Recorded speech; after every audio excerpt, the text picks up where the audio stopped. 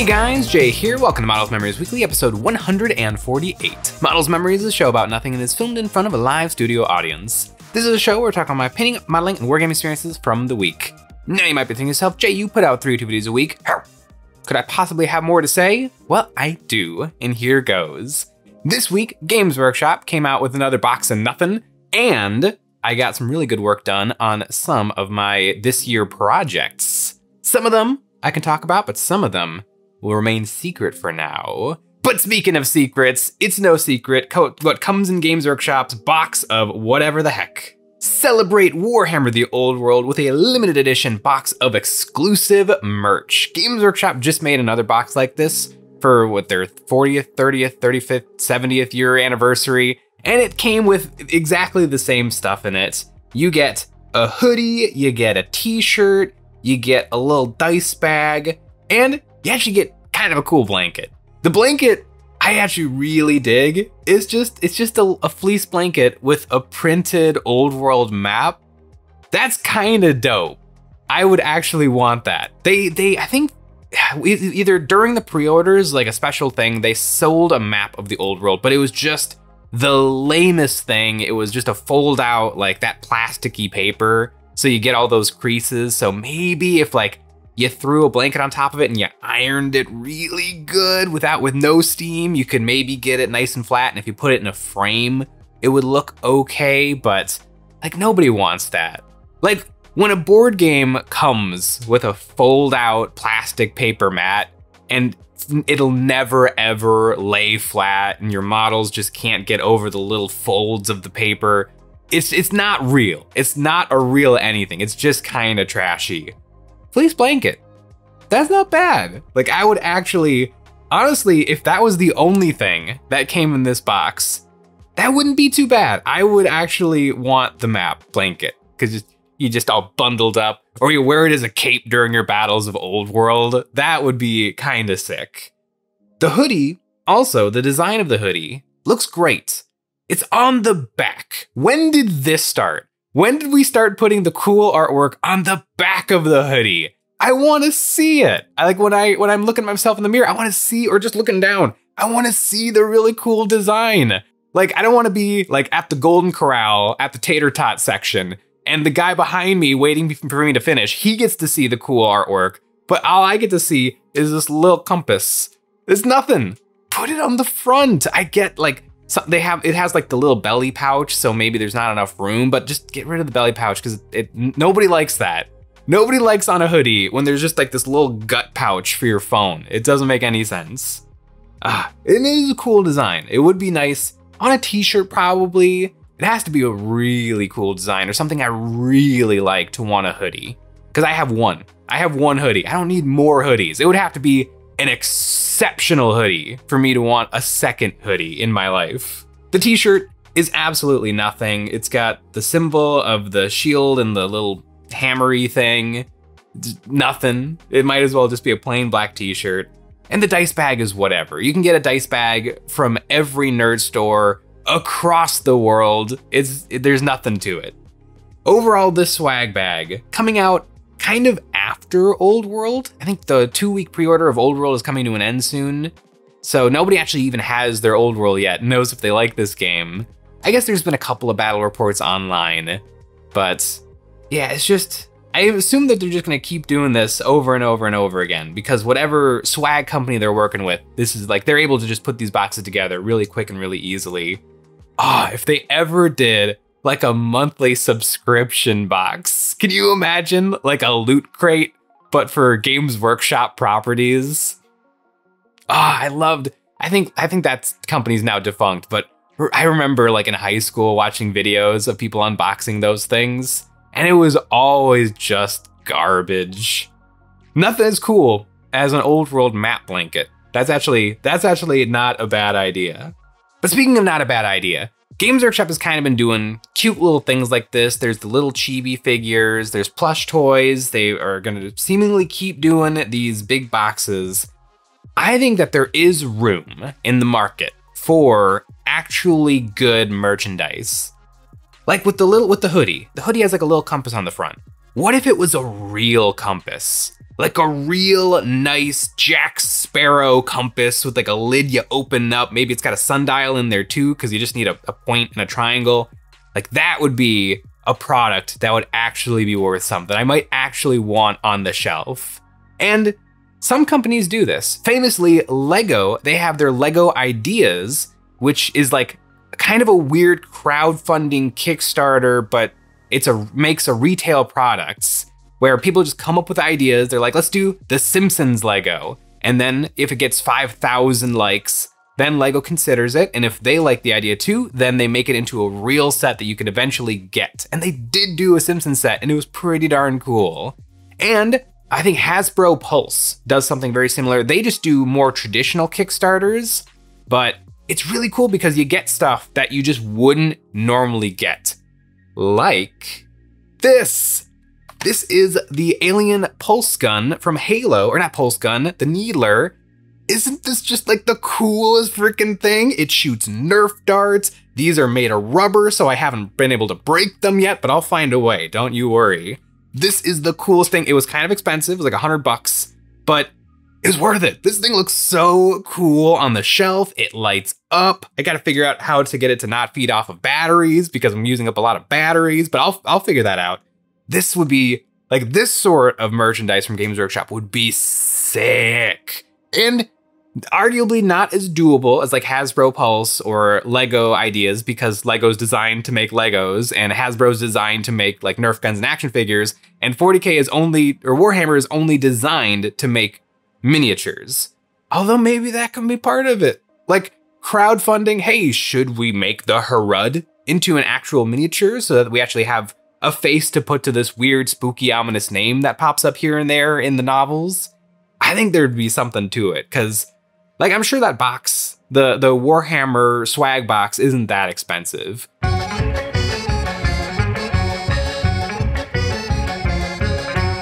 But if it was a little more expensive, but it came with something really, really cool, I think there would be something to it. And kind of with the crowdfunding idea, you kind of get to know your market.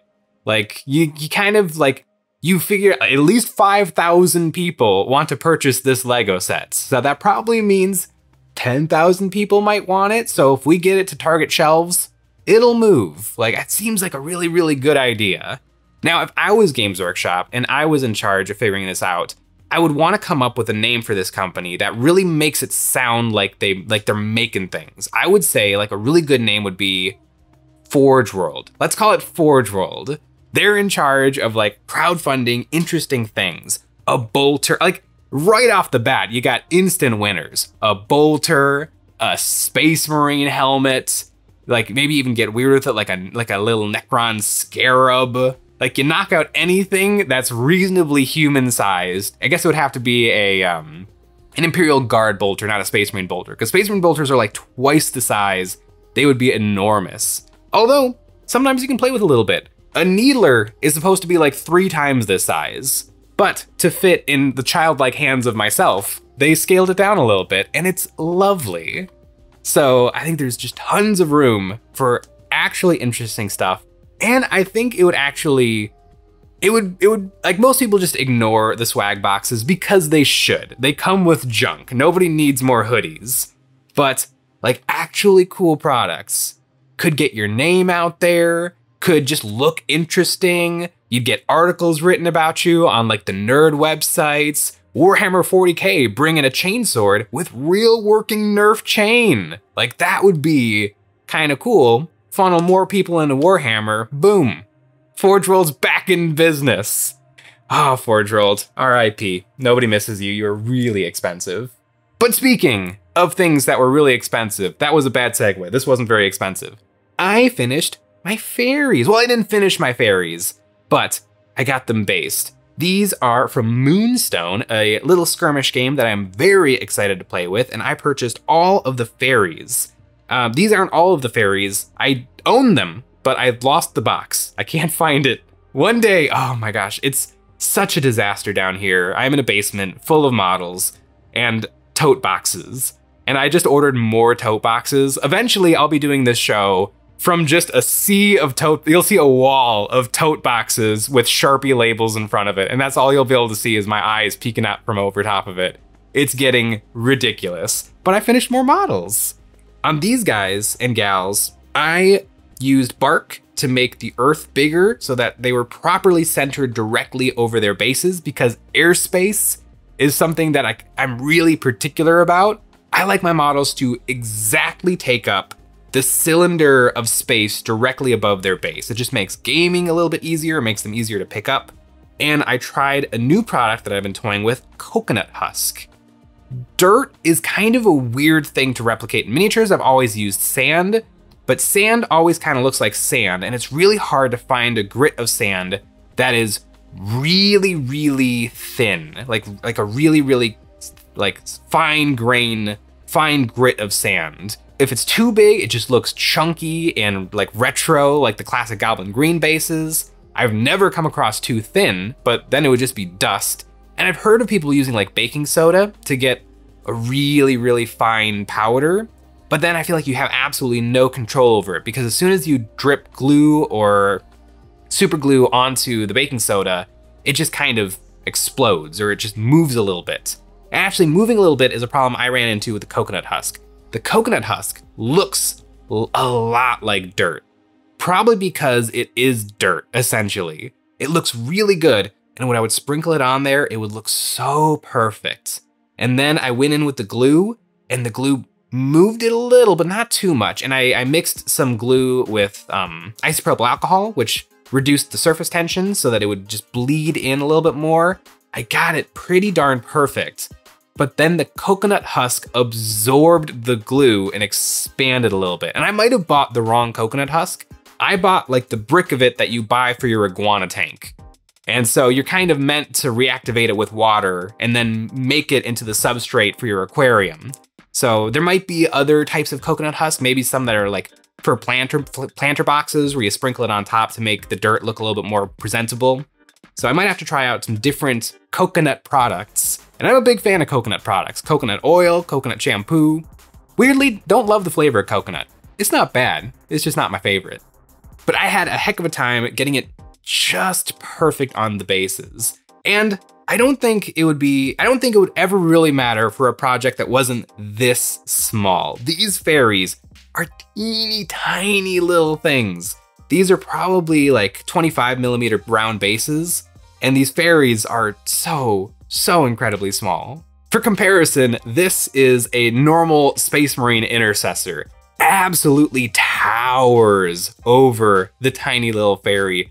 And honestly, it's the wings and the little tree trunk doing all of the heavy lifting for this model. If it was just the fairy, actually I have one like that. This little lady is just standing on her base, teeny tiny little thing. And the reason I bought the fairy faction is because I just can't get it for any other game. Every time I get a new game, I kind of want it to be a new experience that I haven't really had before. And there's so many games right now that are normal knights. And I'm like Song of Ice and Fire, I have a faction for that. Old World Bretonians, Conquest Last Argument of Kings. Like all of these games just are like normal dudes. And so I'm trying to figure out which one is my favorite normal dude so that I can try it out. But I cannot think of another miniature war game off the top of my head that is fairies, little butterfly people. And the wings, they're not textured, so it's gonna be tons and tons of freehanding, which I'm very nervous about, but I'm very excited to see what I can pull off. I also got some epic basing bits, and so each little fairy gets their own type of mushroom. And so each base is gonna be a little bit fun and get some more freehanding on all those little toadstools.